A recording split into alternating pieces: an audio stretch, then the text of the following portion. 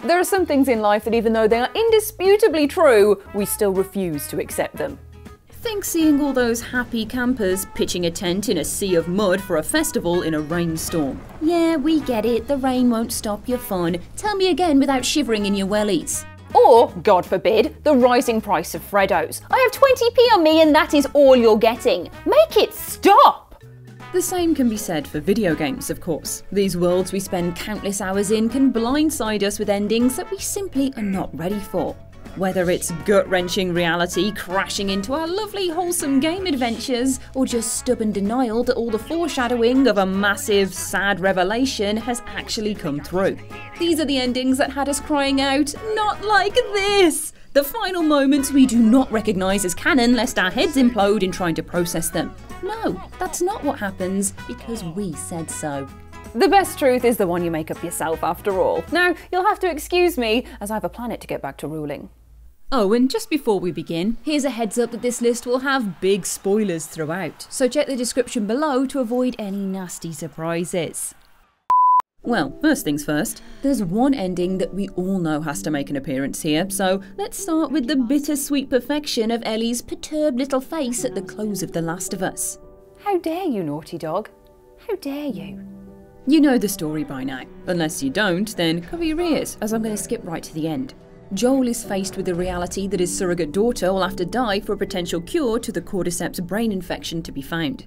And he says, hell no. He kills everyone involved in trying to save the world, steals Ellie back, and drives off into the distance, spinning the most stressful white lie possible to save Ellie from a lifetime of survivor's guilt when she wakes up from the anesthesia. Swear to me that everything that you said about the Fireflies is true. I swear. The last thing we see in The Last of Us is Ellie's face processing Joel's false promise that he's telling the truth before we cut to credits. No certainty, no nice dose of deserved serotonin for finishing this emotional journey, no nothing. Just jaw-dropping commitment to a world totally screwed by Joel's actions and a young girl's attempt to accept why she's still alive. This is my reward for turning all those clickers into mushroom pate? We've had a sequel now, of course, but those years of theorising on what exactly Ellie's face says at the end of the game, some wild rejection of ambiguity and a fruitless attempt at closure were the most intense ever. Don't get me wrong, it is a brilliant, perfect ending that shouldn't be touched. But oh my god, I'm still not over it existing at all. I'm still waiting for my turn. Ellie. Her name was Riley, and she was the first to die. And then it was Tess. And then Sam. Next up is a game I wanted to finish for years. I had the demo on PS1, which I played over and over and over and over again, which of course meant that I could never finish the story. Until I completed it on my Vita a few years ago, which left me a sad mess of a human being. I'm talking about Klonoa, Daughter Phantomile, a wonderful game where two friends, Klonoa and Hugh-Pow, go on an adventure to defeat the evil Gadius, who has one of the most terrifying voices ever. But spooky owl, I already know who wants. But can't stop you from saving the world as well as a kidnapped singer. Well done, team! We've had a great time exploring these amazing worlds, inflating adorable enemies, and listening to brilliant music. Time to relax.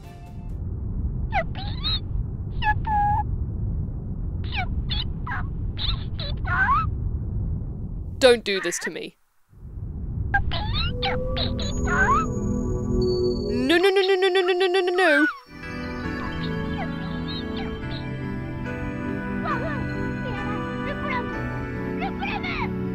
No, it's a lie. Please tell me it's all a lie. It's not a lie. It's all true. Everything Klonoa knew, the world, his family, his friends, every memory was fake. Things he loved suddenly ripped away from him against his will, as he is then forced to return to his own world.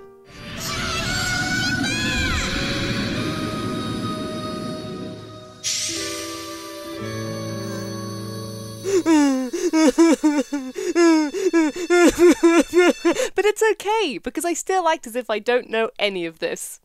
Every time I play this game, even though I know what's really happening, I just think, nah, it's fine. Let's go have fun! Whee! This is definitely the windmill near Klonoa's house. This is definitely the bridge near Klonoa's house. Heck, this is definitely Klonoa's house. These aren't Vision's game, they're levels, and I refuse to accept that Klonoa doesn't live here. There are two things I still cannot accept about our next entry, Final Fantasy X, and both relate to the main character. Firstly, I can't accept how his name is officially pronounced. Tidus. Tidus! I spent ages saying Tidus instead because it seemed logical and sounded nice, until I heard Kingdom Hearts Waka saying, "Me and Tidus, we are gonna do a little exploring today." And my heart was broken. Just everything I thought was true about Tidus has come crashing down. Anyway, I suppose I should get on and finish the game. Yeah, so on to the second thing I can't accept. The ending. Final Fantasy X took the whole "it was all a dream" shtick and decided, no, it wasn't all a dream, you were. Not only is he not called Tidus, he doesn't even really exist, prompting an ending sequence that has to go down as one of the saddest in gaming history. Yuna plummeting from the emotional peak of realising she doesn't actually have to die to save the world, into the gut-wrenching trough of tragedy that is her love interest dissolving into an unhuggable nothing right before her eyes.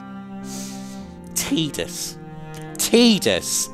In fairness, I wasn't the only one who couldn't accept the character I'd dodged 200 lightning bolts with was nothing more than a sad boy's dream, with a mysterious post-credit sequence showing Tidus, swimming upwards from the ocean depths, and then an actual full-blown sequel confirming that actually everything's fine, Tidus is in fact real and alive, don't worry about it.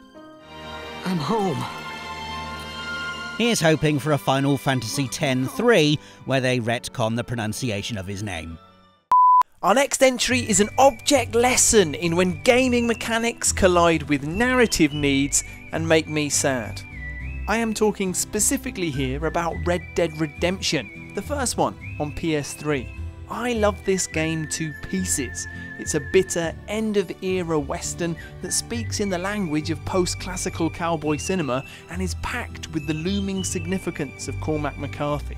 It plays you a lovely song when you cross the border into Mexico, and I think it's the best game Rockstar has ever made.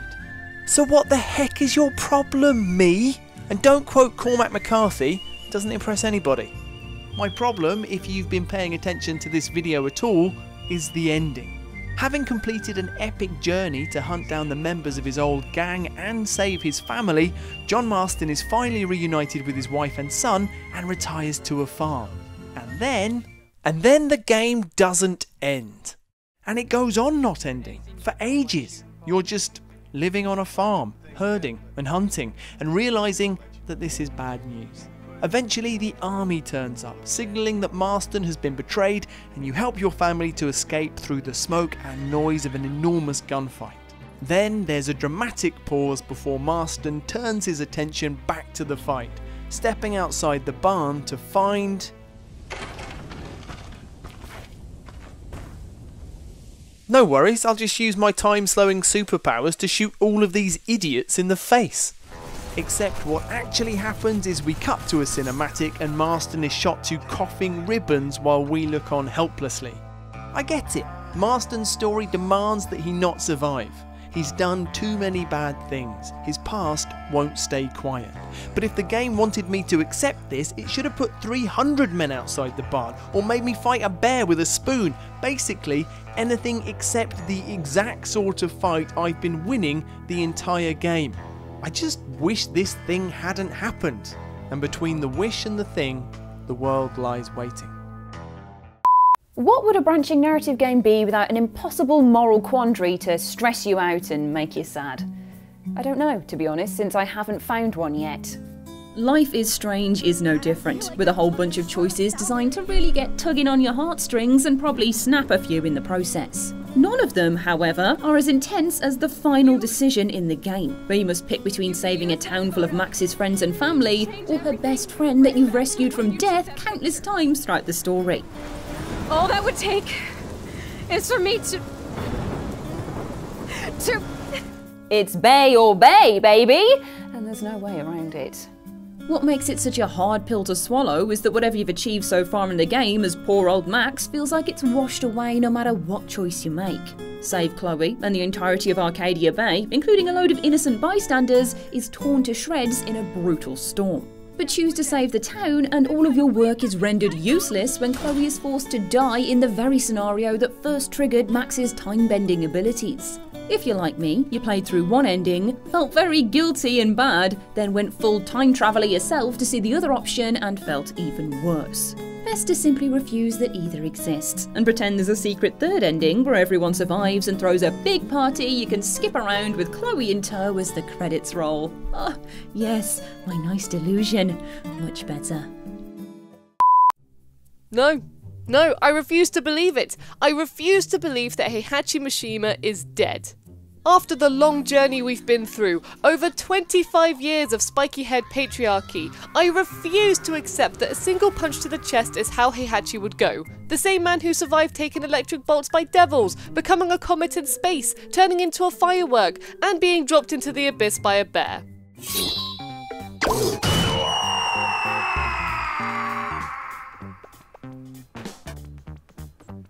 Okay, these aren't necessarily canon in the Heihachi and Kazuya story, but you get the point.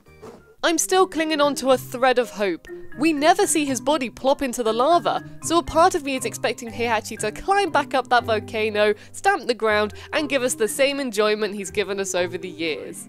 Oh, Heihachi, you really need to stop throwing your relatives off high places, you little rapscallion. And yet another part of me has accepted that he's gone. This is the only time in everything Heihachi has gone through that we've heard his heart actually stop. The game wouldn't emphasize this for nothing, would it? For years, it's as if I've had two little Heihachis on my shoulders. One of them going, haha, I can survive anything. And the other one going, no, I'm actually gone now. No oxygen is going through my body. Ow, ow, ow, goodbye forever. And that's the one I refuse to listen to, because as far as I'm concerned, he's alive! Bloodborne, a game I never ever thought I'd finish. And yet here we are.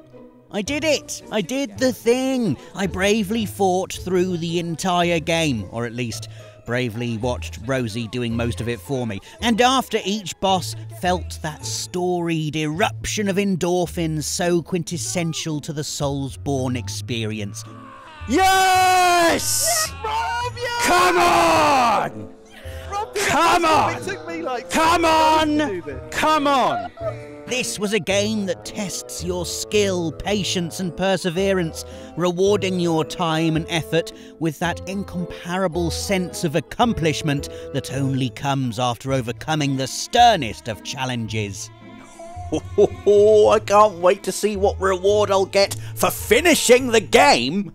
Said me from a few months ago, fueling myself for the final showdown against German with the electric anticipation of what I'd get after it was done. Because there was no way I was just going to do the cop-out thing and let him lop off my head.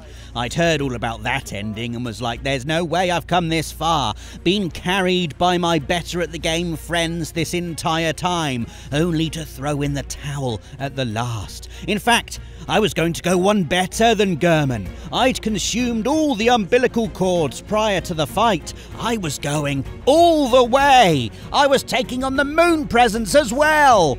I won't heal! Heal! I'm not using blood vials. Why am I not using blood vials? It's an effect. Is the Moon Presence uses knowing mist. Well, it's dead now. You were Ash, and I was like, "Go on, Rob," and I was like, "Wait, it's Ash and I." I thought we were getting him down to a little bit. And I did it. I did it.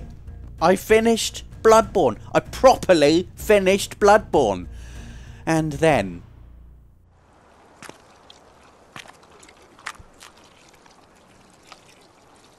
Are you cold? Hey?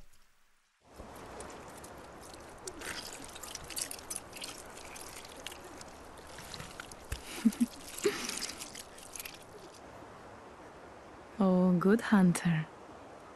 That's me, is it? I'm a slug now. That's just great. I muster up the courage to face a game I've been scared of for over half a decade. My friends drag me kicking and screaming through hours of terrifying monsters and bosses and unforgettable gothic horror. I finally get to the point where I feel like I've done something worthwhile. Ash beats the moon presents for me, and my reward is that I'm a slug now. No, Bloodborne, no, you can't do this to me, and don't be telling me all the lore in the comments about great ones and all that stuff. I'm a slug! A cold slug! That's what I get for my pain. So thanks, Bloodborne. Thanks for nothing. I guess that's what happens when you get me involved. Sorry, Rob. Anyway, those were the endings we refused to accept. But what about yours? What video game had you crying about slug betrayal? Let us know your picks in the comments below. This has been PlayStation Access. Don't forget to subscribe for more PlayStation goodness, and we'll see you again very soon. Thanks for watching.